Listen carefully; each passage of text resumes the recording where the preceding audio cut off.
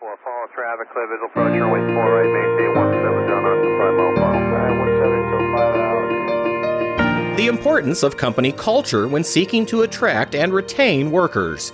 From the National Business Aviation Association, this is Flight Plan, brought to you by Varion. I'm Rob Finfrock with your trusted source for the very latest business aviation news and information. And business aviation is changing, and for the better. Not only in matters like new technologies and environmental sustainability, but also in terms of increased access to the industry for new customers and a new workforce.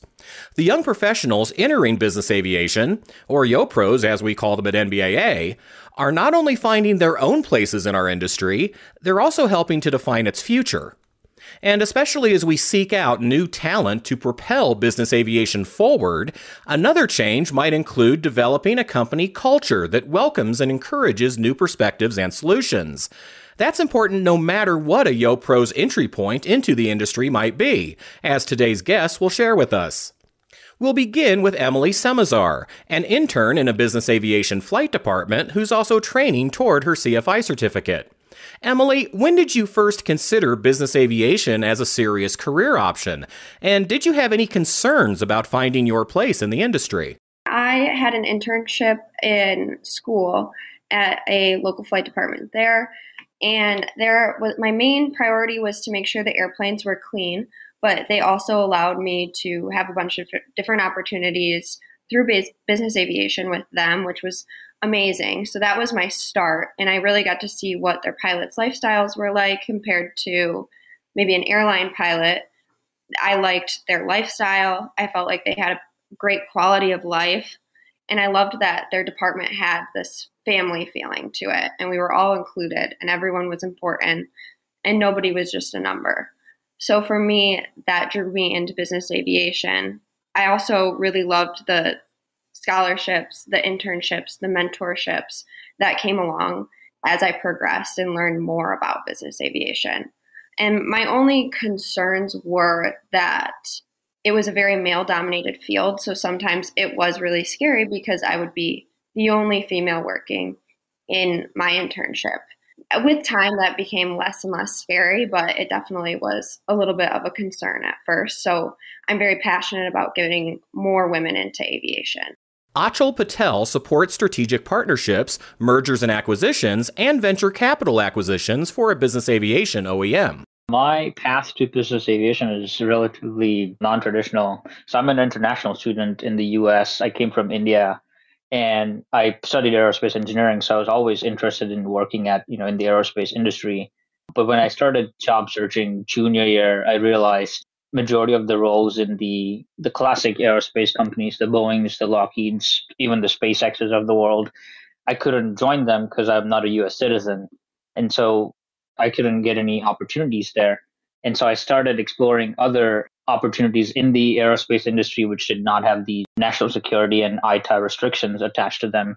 And so I stumbled upon the NBAA-based conference somehow and ended up getting a small scholarship to attend it from the university. And I bumped into Ed Bolin. He's also a Jayhawk. He went to the University of Kansas. So he saw a Jayhawk pin on me and we connected and I told him I would love any support he could provide and any opportunities in the industry. And then he started introducing me to folks in the industry, and 3-4 introductions later, I was introduced to some folks in my company that I work today, and they ended up bringing me on board on the team to support the strategic partnerships and M&A and corporate venture world, which is still relatively non-traditional in business aviation. Melanie Height-View is a captain for Part 135 charter company Open Air, and she also recently started a charter brokerage firm in Idaho. How did you first find your place in business aviation, Melanie? Actually, Emily is a colleague of mine, and I have sort of a similar story to her. We both went to Western Michigan University. So my introduction to it was actually the corporate aviation management class. It was the only class in the program that was sort of geared towards corporate or business aviation. So that was kind of the initial intro, and that led to an internship. I had the opportunity to have a couple of internships in college, one of which is actually the same one that I believe Emily is talking about. But that first internship that I had was incredibly valuable to showing me that there is a path other than the airlines in terms of an aviation career. And it was that internship and attending events that really got me interested. My fourth guest today is LaTuan Sutton, Manager of Aviation Tax at MySky. And his introduction to the benefits of business aviation came a bit earlier than most. I went to a school called Florida Tech in Melbourne, Florida. So at the time, I actually chose to go there as a collegiate athlete. I had a scholarship to play on the football team. And my first semester of college, I was actually undeclared. Just wasn't really sure what I wanted to do yet. I was leaning towards engineering, but it's really tough to be a full-time collegiate athlete and kind of do engineering, especially at a school like Florida Tech. So I stayed undeclared, and a cool story, my football team at Florida Tech, we were actually the only Division II football program in the state of Florida. So with that cost that happened for us a lot of the times is every time we had an away game, we would have to travel out of state. And a lot of times when you're a collegiate athlete, it's very hard to kind of study, especially when you're going out of state, every other week. So we actually had a booster offer a jet to us. So we were able to actually fly private to about 3 or 4 games a year. And Florida Tech had an aviation management program. I then declared there, had an internship, and then a few years later, I'm all the way into business aviation. Did you worry at all, LaTuan, about being able to find a role in the industry?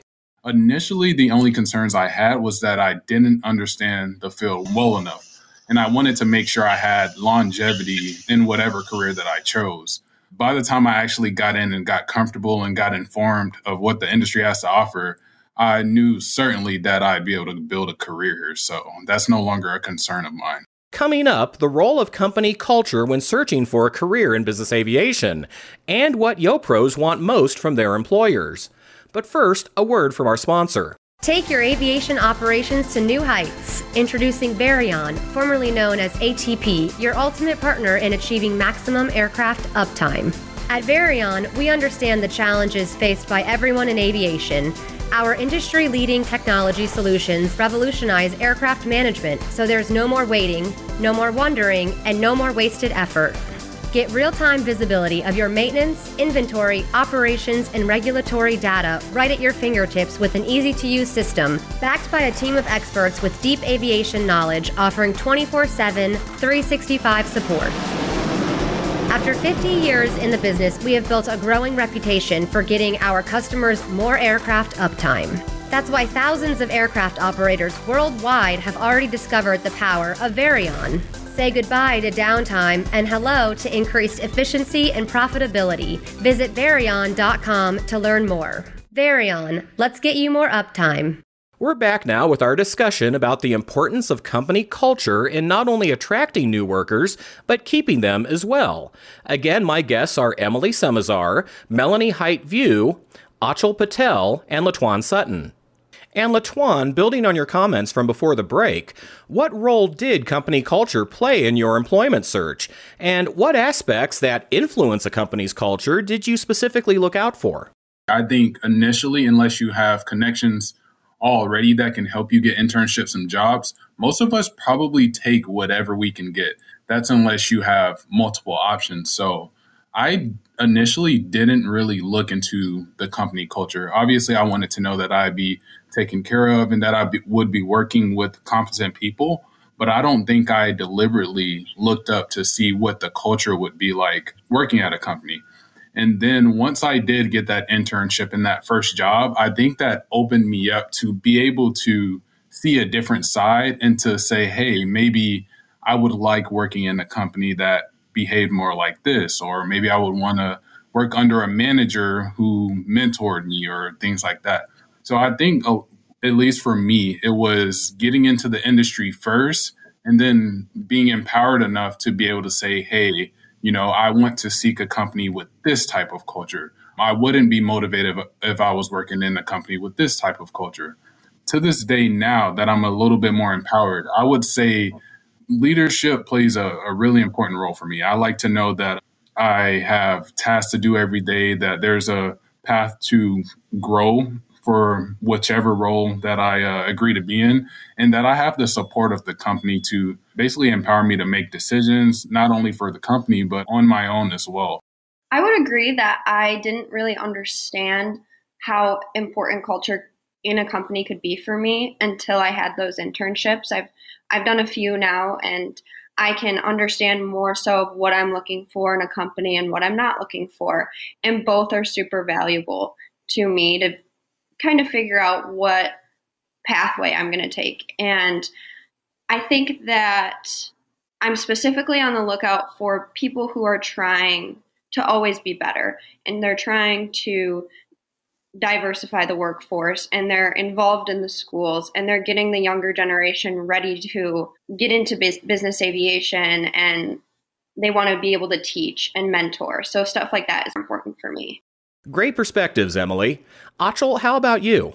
I very much agree with Emily and Latuan's experience and, take so far. And that was my case as well. I had literally no idea this industry existed until I attended the base and got to see the whole scope of it.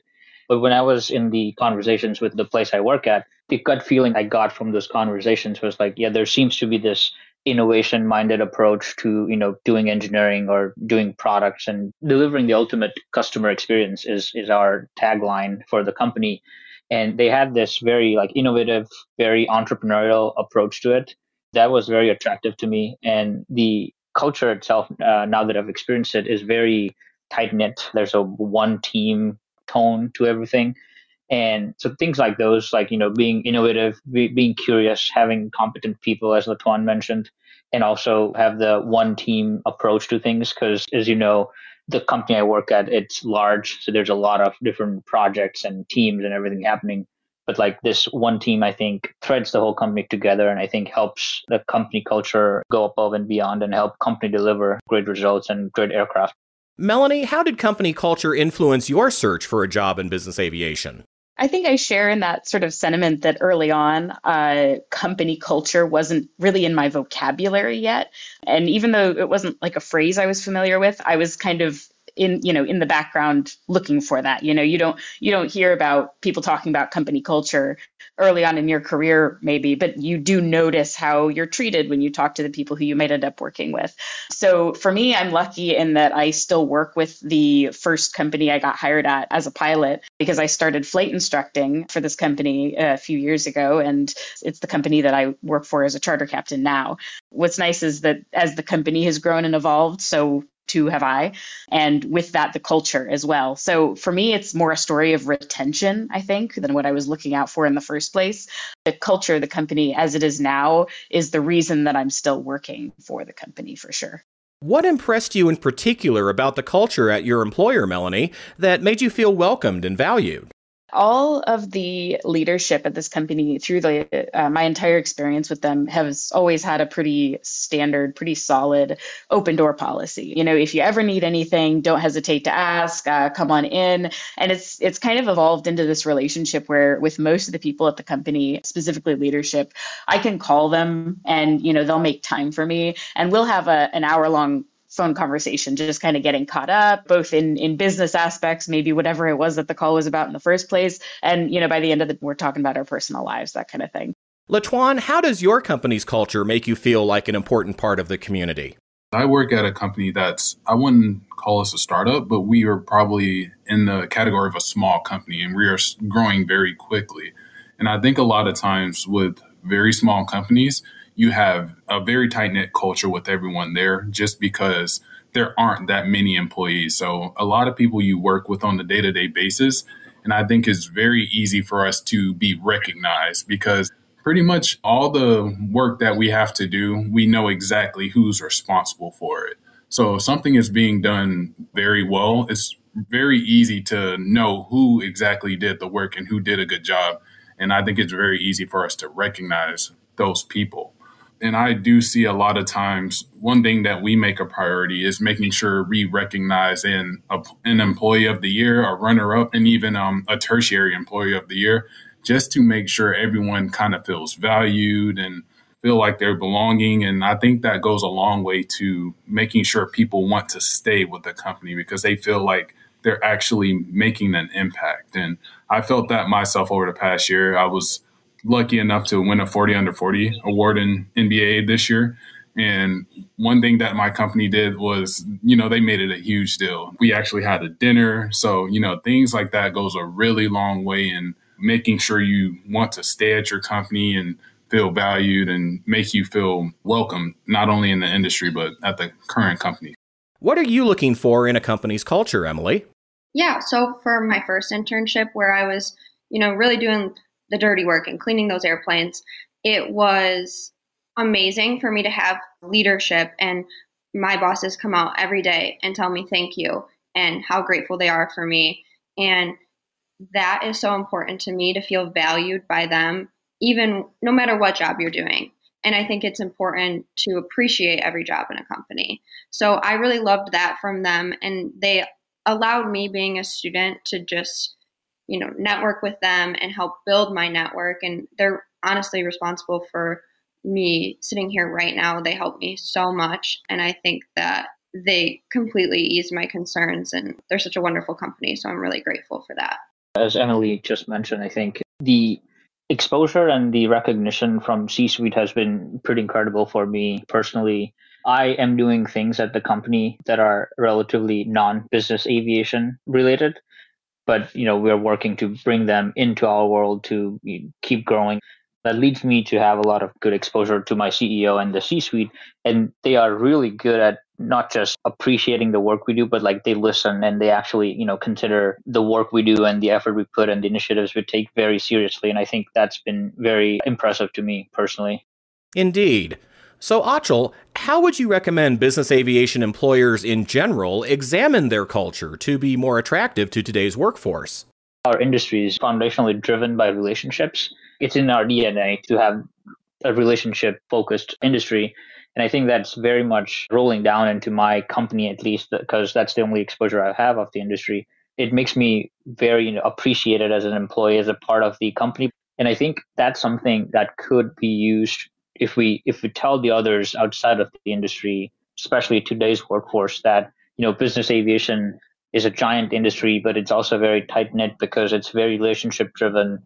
And it's also the place where the cutting edge and the innovation of the aviation and aerospace world is happening. I think those are two really big things I think the industry and the members involved in the industry should do. As an undergrad at the university, I had no idea there was an entire industry supporting business aviation. So I think we need to get a little more public. We like to stay under the radar to an extent when it comes to telling students and future workforce members about our industry and the potential and the opportunities we have. But I think there's a lot of incredible potential we have and opportunities we have for the workforce of today. And I think that's how I would go about it. Latuan, what advice do you have for employers in making sure their company culture is a good fit for new employees? Before you even go to look for employees, is seeing, hey, what do we need to get done here? What goals do we have? What are our values and our mission? And, what's important to us? And I think when I actually researched a few months back, there's actually about 1.2 million jobs in business aviation. And I think as an employer, sometimes you have to realize maybe every employee out there in the market won't fit within your company. But I think what is important is finding those people who do fit into your culture and that actually feed into it and make it better. So, if I could draw this comparison, SpaceX is a company that works very hard. Their people do a lot of overtime. And to some people, that is great. They love to work a lot. And maybe it's because they support the mission and life in space and things like that. So that makes them want to go above and beyond and work these extra hours. But, you also have people out there that want to be more involved with their family. They want to prioritize their personal lives more. And, SpaceX probably wouldn't target those people because they understand that the workload that they have wouldn't fit into those people's lives. So I think as an employer, it's really important to go out and make sure everyone knows exactly what your culture is, what it's like to work for you, the things that you provide. And if you're an employee within my company, what you're going to get out of it. I don't think there's a fault in saying, hey, maybe this isn't the best company for you to work for, because we value things that may not be within your values as a person. So just like as employees, we can find companies that suit us, employers should also find employees that suit their culture as well. Melanie, how about you? For a period of years, I was the chief flight instructor at the flight school that I worked at in Virginia, and I was responsible for hiring new flight instructors. And I think the real importance is in looking inward at how your company culture exists before you consider what does this look like on the outside, to people who we might be looking to hire. So a lot of what I would do when I was looking to hire a new flight instructor is I would ask the current employees about their opinion of the company culture. And again, that might have not been the vocabulary word that I used. I wouldn't sit them down and say, how do you feel about, our culture? But I would ask them, how are you doing? How is this feeling? What do you think we need? Is what I would ask the employees themselves. And, that's a way to kind of learn about the culture of the company that you are working with and for. But it's also a way to establish a culture. Like having those conversations is what's showing those employees that they're valued. Emily? I think that it's so important to listen to everybody's concerns. And something I feel like I've seen being a recent graduate was that a lot of students were becoming more concerned with having a good quality of life. And I think there's a lot of business aviation companies that can tailor to that. Specifically for my internship, that was something that attracted me. But it's important that we are spreading the word and we're doing the internships and the scholarships and the mentorships so these students have more of a pathway to learn about business aviation and to get involved and really creating that next generation of pilots and helping this pilot shortage.